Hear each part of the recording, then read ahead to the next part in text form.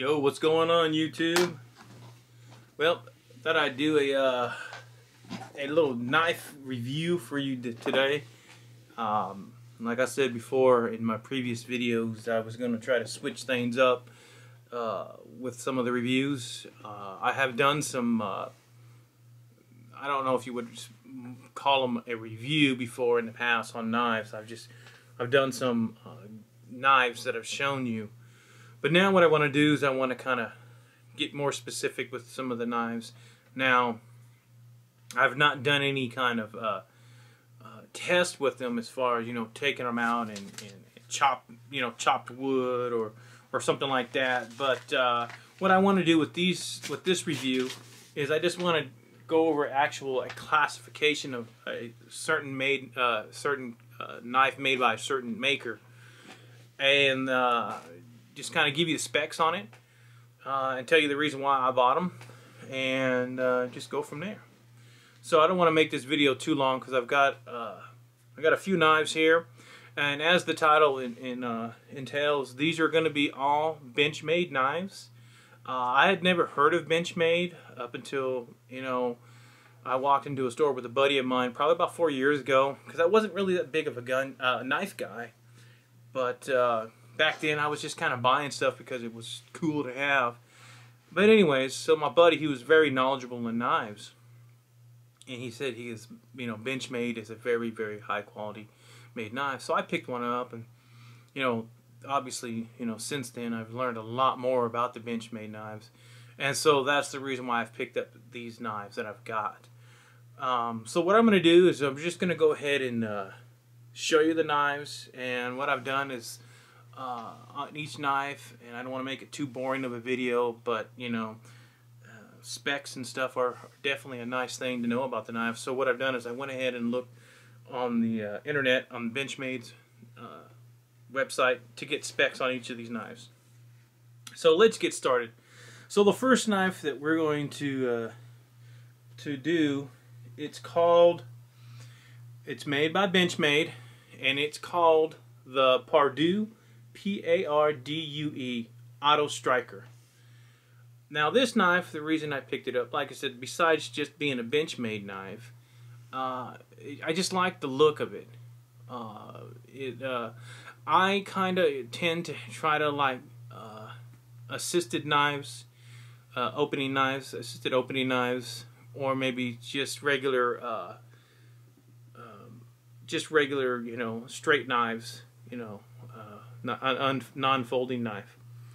So, and then obviously it being Benchmade, I picked it up. So this is the first one that I picked up when I was with my buddy, and this is let's go ahead and go over let me open the blade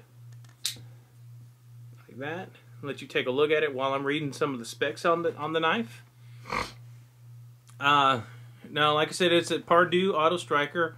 The mechanism inside the knife is a push-button automatic. The steel on this is 154 cm 58-61 HRC. The blade length is 3.6 inches. The thickness of the blade is 0.124 inches. The opening length, the entire knife, is 8.3 inches. Closed length, when it's closed, is 4.7 inches. The handle thickness, right here, is half an inch. It weighs 4.2 ounces. It says the blade style of the blade is a Tonto style blade, and the handle material, it's 6061 T6 aluminum. So that's the specs of the knife. It is, obviously people who are watching this know obviously something about Benchmade, but Benchmade has come out of the box extremely sharp. So this one also has the take a look here. Push that up. It's a locking mechanism, so you cannot, lock it accidentally or whatever. So it's not going to close on you. But and then you close it. Now what I want to do is I'm going to go ahead and try to do, you know, most people, you know, are into knives, do the old paper test to test the sharpness. So I've never done it. I've never done a paper test on any of these knives. So whether it does it or not, I don't know. We'll see. So we'll try the first one and see what it does. Well, it looks like it's pretty sharp. Yeah, it's pretty freaking sharp without hardly any, and it's not ripping it. If you can see it, there's no rough edges. It's nice and smooth. So it definitely is a sharp knife. So this knife is really, really cool. You know, it's got the little clip on it. You can put it on your belt. It's fairly decent. Now the price, for the retail price for this knife, it's pretty high. This knife here retails for $265. I don't remember. I don't think I paid full retail for the knife. But that's, if you go to their website, that's what it says it retails for. I think I may have picked it up for less than that. I hardly pay retail for anything I get. Next is I've always been fascinated with the switchblade style, I guess you could call it, or the forward assist, the ones where the blades come out, you know, straight out of the knife. And in a lot of states, these types of knives are illegal. And but here it's not. So they make two different knives. They're the same knife, but one's called the Infidel, and the other one's called the Mini Infidel. Now what I did was I went ahead and looked up the specs on the Mini Infidel. So basically, you know, the specs are going to be, oh, that's not it. Wrong one. Oops, spoiler. What it is the specs on the Mini, it's going to be different than the full size. Oh, I guess I didn't bring the full size. I have the full size. Oh yeah, here it is. It's over here. Anyways, what I was getting at is they make two sizes. They make the Infidel and the Mini Infidel. And it comes in this, now that knife, I'm sorry, the other knife doesn't have a kind of a sheath. It comes in this kind of like silk made pouch that the knife goes in. So, you know, it's really cool. I like that. So to protect it. The Mini Infidel and the Infidel, I'll show you here in a second, come in this, looks like it's got Molly style, you know, type sheath. So anyways, that's it. Now let me just kind of show you it real quick. There's the back of it, of the clip. Feels very heavy. There is the front of it. There's the unlocking mechanism. And then obviously it's comes out the front. I like it also because it's double edged on it. And so let's do some specs on this real quick. Now the designer of this, actually, even though it's a Benchmade, it's called McHenry and Williams. The mechanism is out the front. The blade steel on this is D2 60-62 HRC. The blade length on this is 3.91 inches. The blade thickness, which is very, very thin, is 0.118. The open length, with it open, it's 8.91. The closed length, when it's closed, is 5 inches. The handle thickness, pretty thick, is a little bit over half an inch. It's 0.59. And it weighs 4.9 ounces. Now this is the Mini. Now I'll show, like I said, to show you the full size one here in a second. But anyways, this knife is just, it's very sharp. So we'll do the paper test here in a second. It's very, very sharp, but more importantly than that, it's very durable. There's no, and the reason I'm fixing to show you this is because the full size one I got, now I don't know if it's just because of where I bought it or whatever, but if you take a look, this has no wobble in it whatsoever. The full size one, which I'll show you here in a second, has a little wobble on it. The blade, it's kind of, I don't know what, if it's just the mechanism inside is loose or what, but this one's not. This one's extremely tight, and I like the way it's made, the ergonomics of it. You know, it's got these little kind of like swoops in on each side, so you can kind of hold the knife like that, you know, and, you know, guess do whatever. It's very nice. So let's do the paper test on this one. Now this one is not as sharp. I guess now it's got a sharp point. I mean, see, look, it's tearing. Let's try the other side. See the other side. Yeah, I mean, it's sharp. Now I've not done anything to this knife. This is the way it came out of the box. It doesn't. Yeah, it doesn't really feel that much sharp. But we'll just kind of get a close up of it real quick. But I like it. It's still cool. I imagine, obviously, I'll eventually take it and get it sharpened. But it goes in very tight. Now the mechanism to open and close this thing, it's not. It takes some pressure to open and close it. So I like that. Now, like I said, I'm not going to go into no details of. It's all pretty much the same except for length on the full size Infidel, and which is this one right here. Pretty much everything's the same. And like I said, though, listen, if you can hear it, it's for whatever reason it's loose. So I don't know if that's just this knife itself or what. But we'll try the knife test on this one. Now this one, wow, now this one's definitely sharp. Now it may be loose, but it's definitely sharp. So it's much sharper than the Mini. So let's kind of take a once over of this knife. Now the prices of these are pretty expensive. For the Mini, it's 405 bucks retail, and for the full size Infidel, it's $475. I do remember I did pay a pretty penny for both of these, and it still comes in the same kind of sheath as the Mini but bigger. But I still, even at that point, I don't think I paid. I could have. I don't remember. Because these knives are not easy to come by. You have to actually buy Benchmade knives, or at least these knives, from an authorized dealer. Not everybody carries them. Now, even places that do carry Benchmade, I've seen several places. Not all of them will carry the forward assist, depending on what state you're in. So, anyways, we're going to go on to the next one. And the next one is called, which is the one I showed by accident earlier.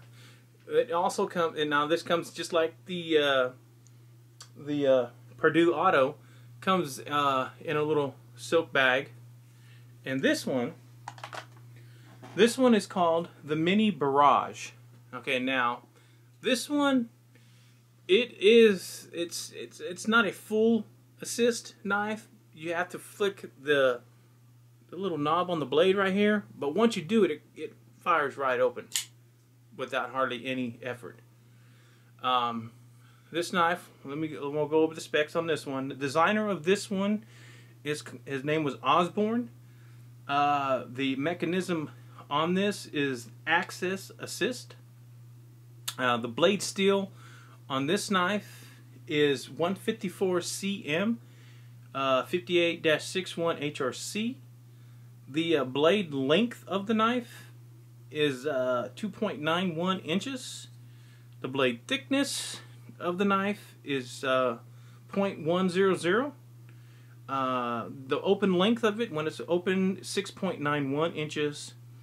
The closed length is 4 inches, and the handle thickness is 0.57, so a little bit over half an inch. This knife, this knife is just, I have some other knives that are kind of like this one, as far as the style, but this one does feel definitely, a little bit, beefy, I guess you could say. It's got a nice little clip on it. It's got a nice grip. Even though I'm full size, you can still got a decent grip. It's got a little indentation right here for your thumb. It's really nice. It's got the little latch like most of them do, so you have to hit that in order to lock it. To fold it. And like I said, it just takes hardly any effort to open the knife. It does. It also has a lock button mechanism right here, so you can't accidentally hit that button and cut yourself and close it. So anyways, now the price on this gun retails for 140 bucks. So not bad. Next on here, You know, I don't think I did the, I almost forgot. I think I almost forgot to do the paper test. I don't think I did the paper test on this. Let's see what this thing does. Woo! Wow. That's pretty darn sharp. Oh, sorry, I may have did it off camera. Let's try it again. Oops. Well, that wasn't wrong. Here, let's do it this way. Yeah, it's very sharp. Pretty darn sharp. So, that is a pretty cool freaking knife. I like that. So, yeah, that's pretty awesome. Alright, let's see here. Just got a few more knives here. I don't want to draw out this video. Well, I got a second while I'm finding the other page and stuff. I want to say once again thank you to everybody who has subscribed to my channel. One thing I want to address, and I haven't addressed in a long time on all my other videos, is I receive, you know, just like a lot of people, a lot of comments on videos. Most, you know, some are good, some are bad. Some people even, you know, I like them. We'll see it and stick up for the people that are making bad comments. You know, but I welcome them all. And like I've said in all my other videos, you know, I don't profess to be a professional gun person as far as knowing stuff, but I am more and more every day learning the ins and outs of all my weapons, and becoming more efficient with them, and how they work and how to clean them. You know, so I am getting better with that. But you know, I appreciate all the comments. You know, I get good and bad. Like I said, you know, I love guns. I'm just a typical person who was blessed at that moment in time and period in my life where I was able to be able to purchase the firearms and all the other stuff you have seen, and I don't take it for granted, you know. And I feel real blessed. So I'm glad I'm able to do these videos, and hope that you guys are not just entertained, but you know, you're like me when you surf YouTube for knives and guns and stuff. You're as entertained with this video as I am when I watch other ones. So anyways, enough of that. Let's go ahead and go to the next knife. Alright, so the next knife is called the Bone Collector. Okay, like I said, I bought this knife just because at first glance it's a Benchmade knife. But man, once you take a look at this knife, you know, it's got a typical leather sheath to it. You know, it's got a Bone Collector on there. Pretty cool looking knife. Okay. Back of the sheath, nothing fancy. Pretty thick, though. You know, it's a pretty thick bottom of that. Let's go ahead and open up the knife. Pull it out. And I'll go ahead and give the specs of the knife while I'll show you the knife while I'm reading the specs. Alright, this is Benchmade. There is no mechanism because it's a fixed blade. The blade steel, though, it's called CPM-530V 5860 HRC. The blade length on this is 4.05 inches. The blade thickness of it is 0.120. The overall length of this is 8.6 inches, and the handle on here, which looks pretty freaking cool, it's called diamond wood. Now this knife, you know, this one, you know, this definitely is a knife where if you're gonna go do some hunting or something like that, you definitely want to take this with you, you know, just in case you need to gut some fish, or well, I don't know why my light keeps doing that, gut some fish, or whatever the case is. I know what, hold on, I'm sorry people. Let me do this instead. There, let's do it. Perfect. You know, this is one of those types of knives. You know, hunting, whatever the case is. I like the knife because it's one full blade, you know, running into the knife, and it has these little serrations. Well, they're not really serrations, but these little, like I said, I don't know knives a lot, so I know I'll get a lot of comments on it. These little bumps or whatever. But it makes it feel real good in your hand, you know, when you're, you know, because when you hold it and you got that and you got this right here, it just feels better. So, really cool knife. I kind of like the design, you know, on there, the Bone Collector design, pretty cool. So, let's try the old paper test on this one and see how she does. Well, seems to be sharp. Here, I gotta find another spot here. I don't want to cut myself. Let's try this. Oh yeah, oh yeah, oh yeah. Nice and sharp, nice and sharp. You know, except for that one, I think the mini Infidel. All these knives are extremely sharp right out of the box. Really nice. It feels really heavy. You know that you got a really good knife here. So that is the Bone Collector, and the retail price on that one is $145. So it's like the old adage, you know, like I tell people, you know, you can probably get a cheaper knife, you know, something bigger or looking scary or whatever. But it's like in anything, like they say, you get what you pay for. So I think you know it's a high price for these knives, but you know you're getting good quality knife with a reputable company. All right, I've got one more to show you. Now I've actually got two of them. What I want to show you is I've actually bought two because the reason I bought two of these knives is because I thought they were extremely cool, and so I bought two. Now I've got one that's, well, I'll show you, you'll understand what I'm saying here in a second. One that's finished and one's just right out of the box. So this knife is called the Seibert Fixed Amadeus. Amadeus knife. And here's what you get with the knife. Okay, so here's the knife right here. I mean, so right out the get-go, there's a little wooden protector sheath over it, and it has the word sharp all over it. Okay, so that's that. I'll get into the knife here in a second. Here is the sheath that goes in it. I don't know what I didn't look up, or at least I didn't pay attention to what the material. I know it's not just a plastic. There's, you know, probably a technical name for what this is made out of, this material that this goes into, but it locks, and I'll show you here in a second, in the knife. That it comes with some paracord, which you obviously probably know it's going to go around the handle, and then it's got a where this goes onto the screws onto the sheath, and you can put it on your belt. Okay, so let's look at the knife. Here we go, and let's go into some details of the knife. Now, I've got another knife that I bought like this, and I had a buddy of mine who's in the military who actually put the paracord on it, and I'm going to show you what it looks like when it's all done. So let's just take a look at it. Alright, so the designer of this knife is Shane Seibert.